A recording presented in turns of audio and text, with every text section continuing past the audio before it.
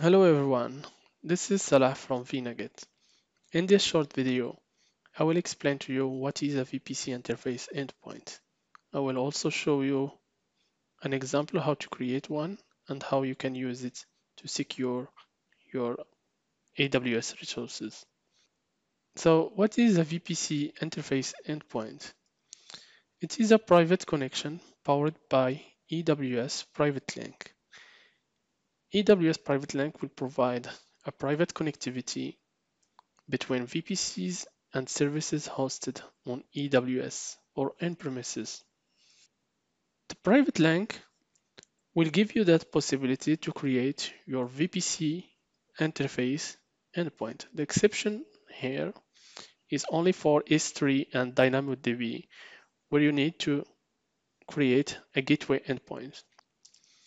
This interface will be exposed as an elastic network interface and will get allocated an IP address from your subnet sider. So the question here is how do you access that VPC interface endpoint? You can access it or use it through that IP address that was allocated before from your CIDR, or if you have enabled DNS resolution on your VPC, you can use that DNS hostname that will be created to access your endpoint. This is our scenario. I have created a simplified schema for this. Here we have a VPC with two subnets. The first one is a public subnet that will host EC2 instances that need to be reachable from the internet. The second one is a private subnet. As you can see, the connectivity between the instance on the public subnet will go through the internet, whereas the second instance will use the VPC interface and will avoid using the internet. This is really a basic example. I have tried to simplify as much as I can. When you create that interface endpoint, you can specify one or multiple subnets. This is to avoid or in case you have any easy service disruption. So before jumping into the demo, let me fix the objectives for this video. The first one is we will check the VPC configuration with the subnets, the routing table. We will check also the configuration for the EC2 instances, and we will create a VPC interface endpoint, and we will check the connectivity from our instance on the private subnet into AWS services through that VPC interface endpoint. Let's jump to the console and see what we can do. Here we are at the AWS Service Console. Let me show you my VPC configuration. So this is my default VPC. I have used the default one. You can see about my CIDR here. I have three subnets. Let me show you the subnets. I have the first one is a public subnet with the two private subnets. This one will host my first EC2 instance. I will use it as a jump box to access the EC2 instance on the private one. Let me show you the configuration. So this is the public subnet. You can see in the routing table using the internet gateway to access the internet. And the remaining options are kept by default. Now about the private one, you can see that I only have a local route inside my subnet. If I go into the routing table, I have two routing tables. The first one is for the isolated network or the private subnet. You can see here that I have only the local one, and for the subnet association you can see that it is only associated with private subnets. For the other routing table, it's the reverse. So for the subnet association, I have only the public subnet, and for the routing is only the internet gateway. So let's now jump into our AC instances and see their configuration. So it's basic configuration. I have created 2 instances. The first one is internet facing. It is a public, it have a public IP address. So I will copy that IP. I will use it to access that EC2 instance. And I have the second one, which is hosted on the private subnet. You can see here the private subnet. Let's now take a POTI session and open connectivity to that instance. Authentication. Let me grab my keys and let's open that. I see 2. This is the default user for every EC2 instance. Okay, so now I'm connected to the internet facing EC2 instance. Let me grab the IP address for the private instance and let me connect to that instance.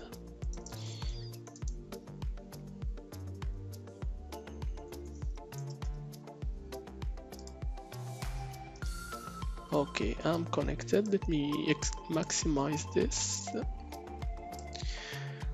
Okay, so now to test that that I can't access any AWS service, I will have to use that command. For example, I will use AWS. By the way, this is the command line for anything AWS. Let me use that command with EC2 namespace and, for example, describe instances. So you can see that I will get stuck at this level. I will not go beyond that because I don't have any connectivity outside to the outside from that private subnet. I will cancel that. Now let's go create our VPC interface endpoint. Okay, it is at the VPC level.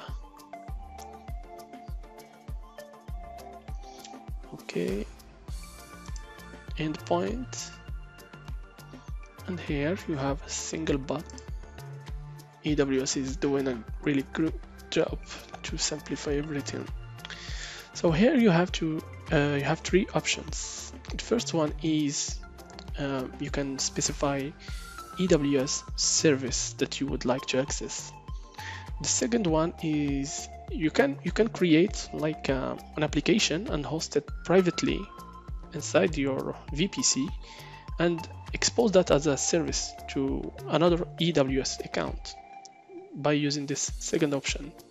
The third one is if you are like to consume a service from AWS Marketplace. For our example, we will use the first one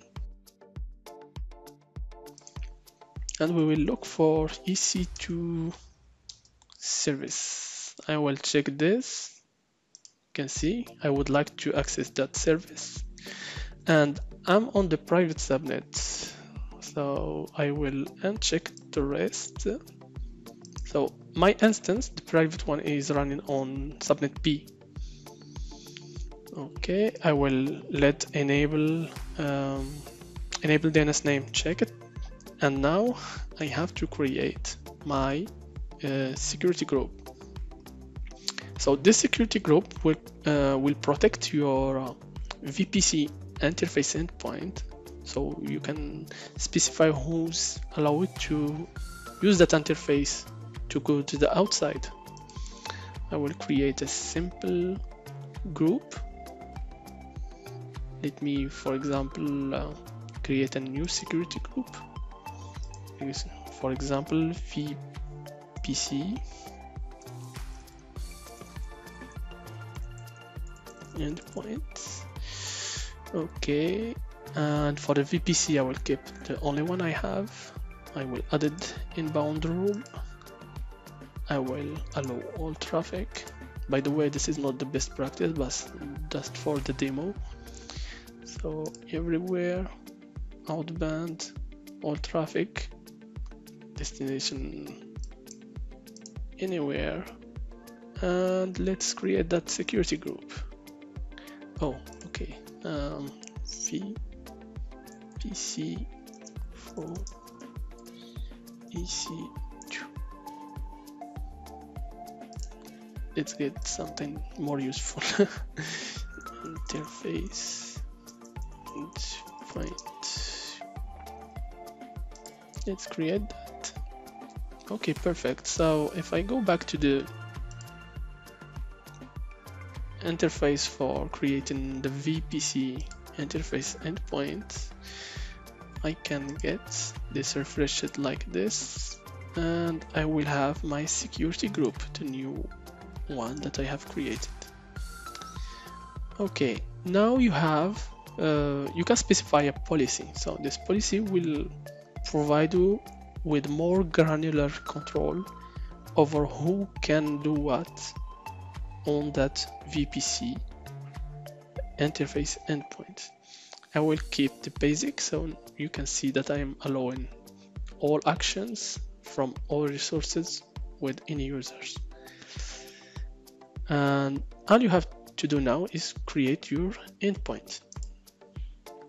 And that's it. It will take some time for the endpoint to get created. I will fast forward this so you don't have to wait for it.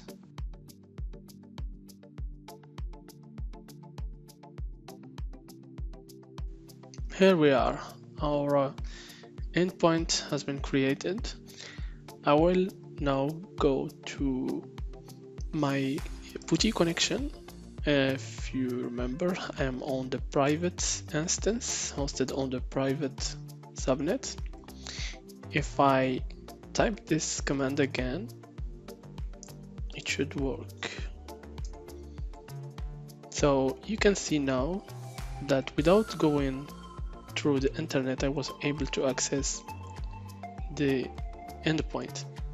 I will show you something else. I was talking about that this endpoint will get allocated an IP address from your private subnet. If I go to the endpoint configuration, you can see that I have an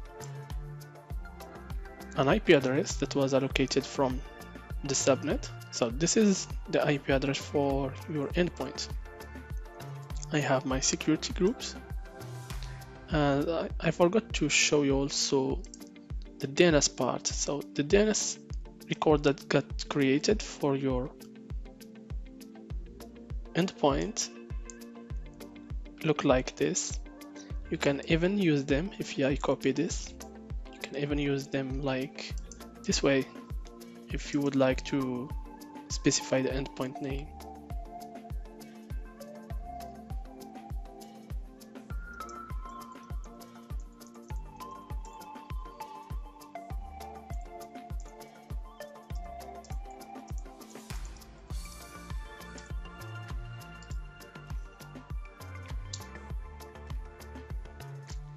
And that's it. I hope this was useful to you, and please leave a comment on the video if you need to see something else or if you would like to have another format for the video. Thanks for watching.